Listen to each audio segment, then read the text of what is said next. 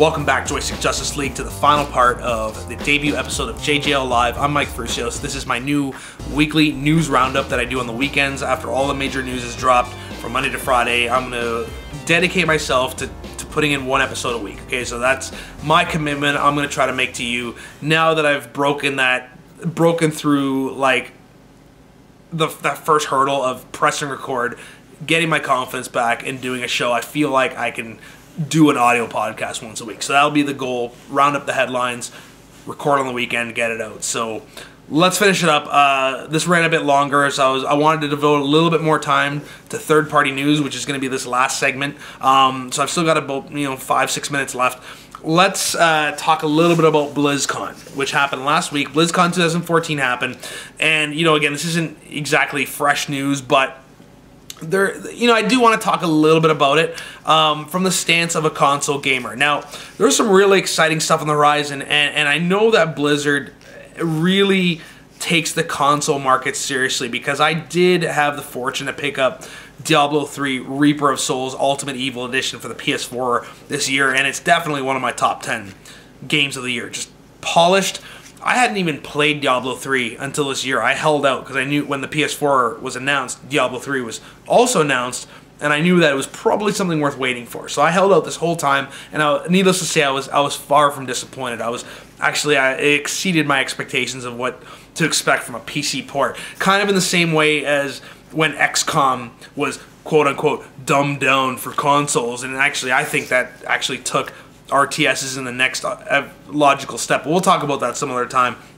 Point is that I'm not even a huge Blizzard fanboy. People who know me know I'm not like a huge PC gamer. I still follow it out of interest, but I don't have the rig to really run a lot of games at the requirements I want to run. But anyway, I watched the whole 45-minute long opening ceremonies for BlizzCon, which started off a little controversially when Mike Morhaime talked about harassment in the game industry over the last 2 months. Didn't really mention Gamergate specifically, but Jeff Keighley kind of put some words in his mouth, and he was kind of, held it hostage. I'm not really giving any new information. Monday Matt has a good video about that. You can check it out. But anyway, getting all that stuff out of the side, we got back to the games. And, for anybody who's a fan of Blizzard, they hit all the major cylinders, expansion for World of Warcraft, expansion for Hearthstone, updates on the MOBA Heroes of the Storm, which is basically a competitor to Valve's Dota 2, Defense of the Agents 2,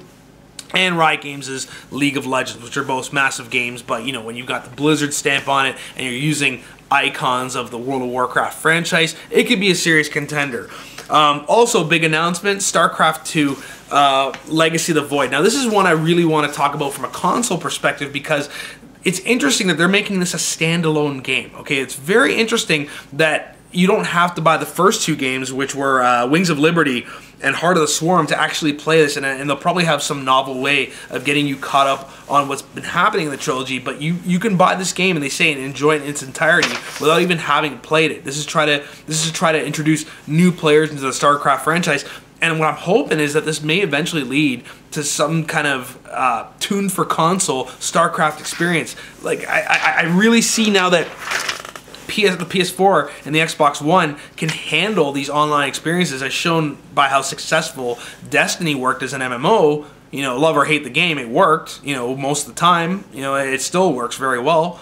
And I think that they can start bringing more PC experiences to the consoles. I would love to see something like StarCraft 2 show up on next-gen consoles. I think that would just make them sell more, and especially the people who are on the fence like myself about buying something like a Steam box or committing to upgrading my graphics card when I know that said graphics card would be obsolete in like 3 to 6 months. So anyway, a lot of fun stuff on the horizon, but what really got people stoked at the conference was the reveal of the next IP, which is Overwatch. 17 years in the making. Blizzard, now having conquered MMOs and trying to conquer MOBAs and card battling games and you name it, is getting into the first-person competitive shooter arena, a squad-based shooter, to be more precise, and to be even more precise, really the next evolution of games like Team Fortress, down to like the cartoony Pixar style of the graphics, the over-the-top weapons, the characters. I mean, we're talking a lot of classes. I mean, Team Fortress had like, what, maybe 5-6 classes. I know I'm going to get torn apart for not getting my numbers right, but it had a good number of classes, whereas this, I'm looking at my list here. of things I took in from that gameplay video. We've got teleporters, we've got classes with jetpacks, turrets, wall climbing classes like Titanfall style, explosive arrows, akimbo guns, heavy melee gadgets, heavy weapons, robot that transforms into a sentry gun. This is all stuff I wrote down. Angel wings, grapple slash sniper, magic attacks, giant lightning shield hammer. Okay, so this is going to beta really soon. This isn't something that's on the horizon for like the end of 2015. Well, I mean, retail it will be, but we're going to get a taste of it much sooner than we think. And what's awesome is that I got on that boat and signed up for the beta. So hopefully, if my calculations are correct, I think to get interest in this game, Blizzard is going to make this viable on even like the most moderate gaming PC platforms like my own, which only has like, what, 500 gigs, 500 megs of RAM. It's ridiculous. It's stupid. I can run Team Fortress 2 and Counter-Strike, but that's about it. I can't run any current-gen PC games. But this one, I looked at the graphical style, and if I can run this at 60 frames, it may be worth, if I can get my hands on it, doing a future episode. So I'm going to be following Overwatch. It's not exactly like a game changer that I was thinking it might be, but it's knowing Blizzard and their quality control and their commitment to their consumers. My expectations are high, and we'll be tracking this game throughout the weeks as more gets revealed about it and we get closer to the beta. We've pretty much run out of time already. I wanted to talk about something else about Dennis Diak's return with Shadow of the Immortals. Shadow of the Eternals is actually back on. We're going to bump that maybe to next week. And also, just one quick thing, GTA 5 is coming out for PS4 and Xbox One on the 18th. You can watch me stream it from the 18th and beyond on twitch.tv/24bit heroes. That's my gaming channel on Twitch. I'll be streaming that from launch day onwards. But I was on the fence about GTA 5 because obviously so little was being revealed about it.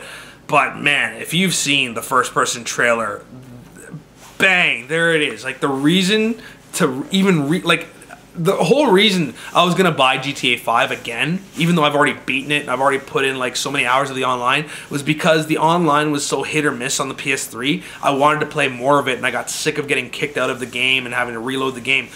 I'm hoping that the online's gonna be better, and I already sense it's going to be because they've promised 30-player matches, which means that they're probably feeling pretty confident about the way that especially the PS4 can now handle the online nature of this very ambitious game. But just the fact that you can play the whole game in down the sights, cover-based first person with these new enhanced graphics is just a game changer to me. Like, that's just a new way of playing the game. It's like a new way of looking at it, new way of strategizing it. So I'm really excited. I hope you are too. I'm going to be playing it on Twitch.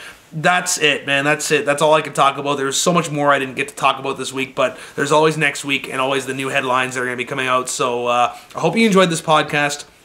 Hope you enjoyed the new direction of the Joystick Justice League and kind of like how it centers around this show and with specialty shows. So I'm Mike Frucios doing this solo now. Just me, a microphone, some headlines, some commentary, some wits, a little bit of cynicism, but always truth, transparency, and respect. So, again, stop hating on Gamergate. Get your facts straight. Keep things credible, people, and for the God's sakes, just love what you do. Love the games. I'm getting all preachy now. I gotta stop this. So, we'll see you again next week, guys. Thanks for tuning in. I'm Mike Frucios, Joystick Justice League. Out. Peace and game on.